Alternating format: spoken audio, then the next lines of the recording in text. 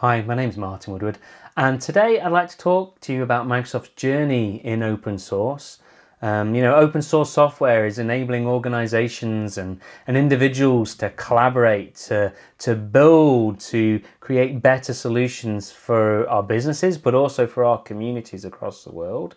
And, it's creating new ways for all of us to work together. There's massive advantages to sort of building solutions to our common problems in the open. However, the new way of working does kind of bring new norms, a need for new tools, a need for a common understanding of how to work.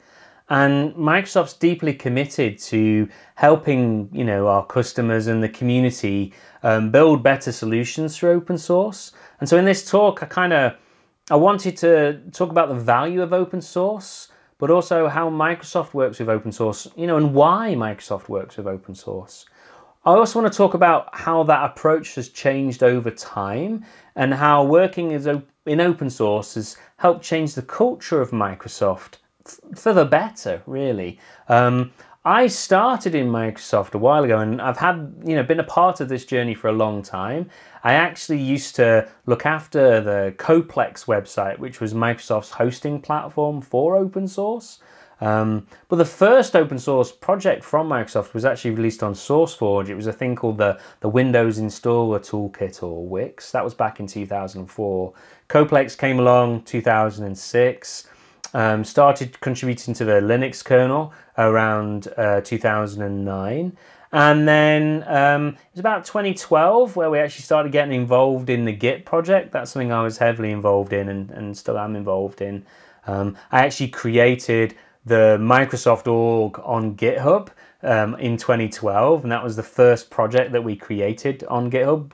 And that was TypeScript, actually, funnily enough, which has become now massively popular. That was that very first project. And then also helped create the .NET Foundation and helped bring .NET to the open source community and make it a full open source ecosystem. Visual Studio Code is obviously massively important. And then in sort of 2017, we actually got the Windows team migrated over to Git for source control. And that was a massive, massive technological achievement. But also, think about that for a second. The team that built Windows built it in the version control tool that was, originally authored by Linus Torvalds, the author of Linux. So that was just like a massive, massive change for me, and kind of a fundamental sign that the culture at Microsoft had really changed. I was part of a GitHub acquisition team in 2018, and I now work over at GitHub helping open source communities to be more successful. And now Microsoft actually have well over 17,000 open source projects hosted on GitHub in the open, open source. And this is a massive, massive community that's across the world. And in fact, when we look at that global community on GitHub, we see it spread all the way across the world, but we see a really strong presence in Asia. So thanks to everybody here, we're seeing huge amounts of open source contribution. And when we look at the numbers of active users on GitHub contributing to open source, we see Asia is growing very, very quickly and is about to overtake North America, it looks like, when it comes to the number of active users contributing to open source every year. So fingers crossed, this year's State of the Octoverse report, hopefully we'll get there, we'll see. But open source is, really changing kind of how we build software. Not just for our communities and not just in the open, but it's changing how we build software at work as well and in the enterprise. If we look at the types of applications that we ship, over 96% of deployed applications we see being deployed today actually contain open source components. And when we look at the amount of code that's being shipped, 80 to 90% of that code is actually open source. Only 10 or 20% is the code that you wrote. And that's a massive change from where we were, 10, 15 years ago at the start of Microsoft's open source journey. And open source is kind of core to Microsoft's business. It's core to how we build software at Microsoft. You know, there's over 9.5 million kind of components used inside of Microsoft. But in terms of contribution as well, there's over 40,000 employees at Microsoft who have their GitHub accounts and are contributing to open source projects on GitHub. And that's a massive change from, again, where we were at the beginning of that journey when I created, Microsoft's GitHub account in 2014. And this is a big change from where Microsoft is. We now have our CEO standing up on stage saying they love Linux. Microsoft believes that open source is a great differentiator for enterprises and is deeply committed to open source because Microsoft's mission is to enable organizations and individuals to achieve more. And Microsoft believe that open source is a fundamental part of this solution. By creating open solutions, we not only enable our customers to build on the work we do, we allow them to innovate more. We allow them to achieve more. But when you look at, why is Microsoft doing this? What are they doing? They're trying to make open source work really well with Microsoft and allow our customers to do that. And it makes sense. If we look at Linux, for example, over 50% of the virtual machine cores deployed on Azure are Linux cores now. Microsoft themselves, over a third of the Microsoft cloud estate is actually Linux that running in the cloud.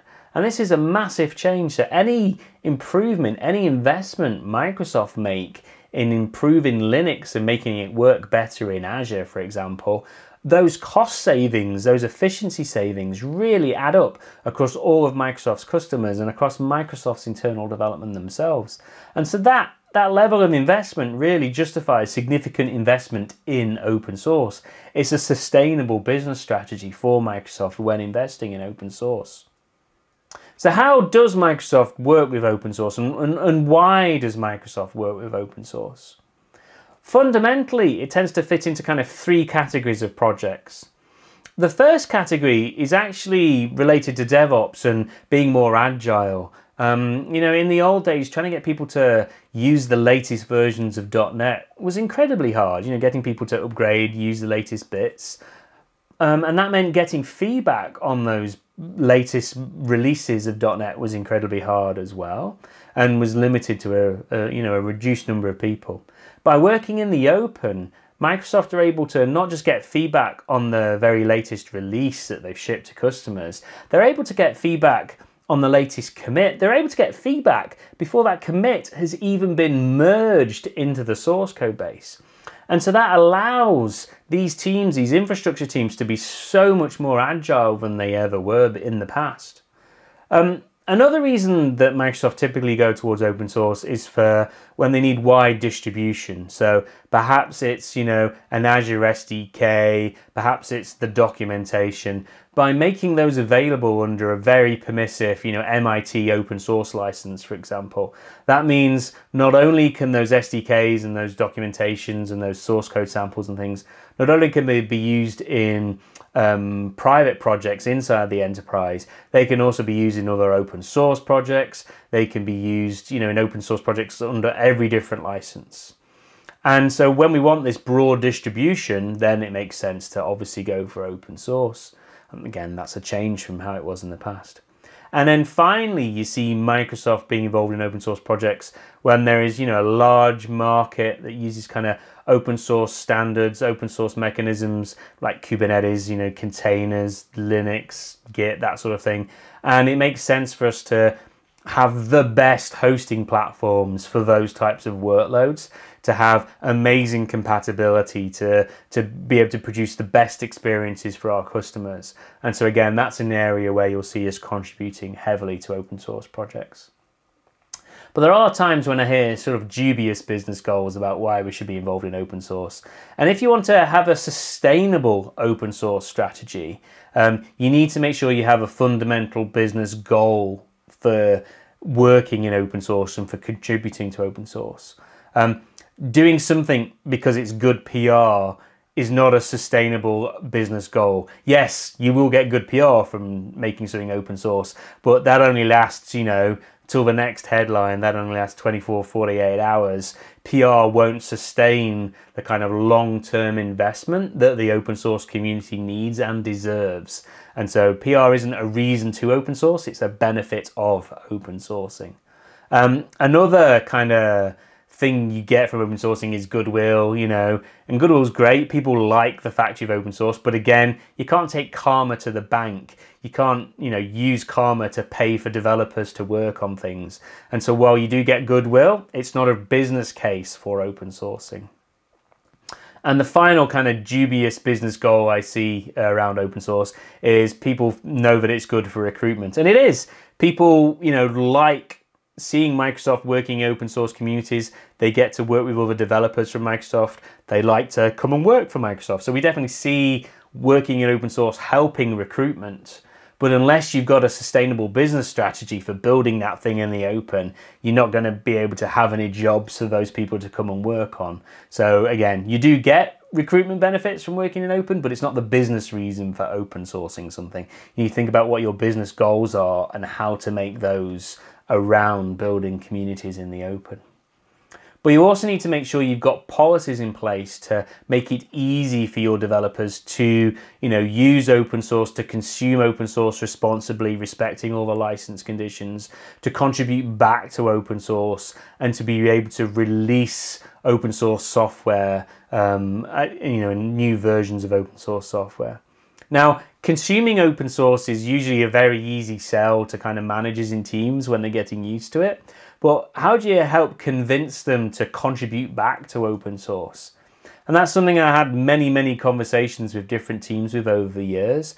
And the best way I found of explaining it is that the further you take without contributing back, you're actually running in a fork and you're building up integration debt. So as you're moving off in your own little private fork of something, this project keeps going, it keeps getting new features, it keeps getting security updates. And the longer it takes before you've got your code changes into the upstream project, the harder it is to take changes that have gone upstream and bring them over into your project and allow you to take the benefits of consuming that open source library in the first place. So if you don't give back, you can't consume later. And so think of kind of forking and think of not contributing back as building up integration debt. And you want to keep that debt paid down, and you want to, you know, regularly contribute code back up to those upstream projects. And to do that, you want to make it easy for your developers to contribute to open source. You want to simplify your business processes. You want to have rationalized kind of legal business review, you know, checklists, all that sort of thing. And you also want to build some internal kind of best practices on both consuming and contributing back to open source. But remember, when you're contributing back, you know, those maintainers don't owe you anything. You know what I mean? Don't just arrive expecting your change to be consumed by that project. If it doesn't take the project in a direction they want to go, if it doesn't have any benefits for them, what's in it for them to maintain this code that you're giving to them? So you've got to, you know, when making a contribution, first of all, create an issue to make sure it's something the upstream project actually want to have changed.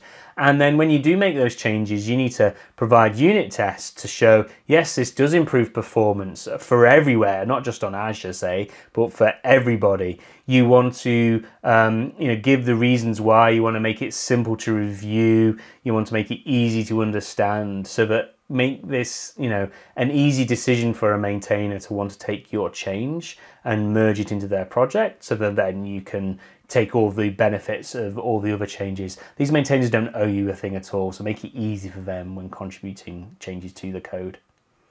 If you can't, you know, pay for developers to contribute changes to code to a open source project, and open source projects value sort of code contribution over everything, what you can do is directly fund the project to maintain the code themselves through Open Collective or through GitHub sponsors.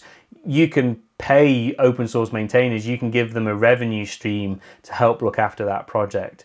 And we actually have a FOSS fund inside of Microsoft for funding critical open source dependencies and for projects that are sort of nominated by people inside the company. And we send that money and we send it via GitHub sponsors and hopefully allow those open source maintainers to earn a living and to justify some of the time that they're spending, reviewing and keeping projects up to date. Now, one of the projects and one of the communities I was involved in building was actually the .NET community, as I mentioned. And proud to say, with the latest CNCF survey, .NET's now one of the top 10 sort of highest velocity open source projects. But that didn't come overnight. That itself was a long journey and kind of had a few different stages along the way.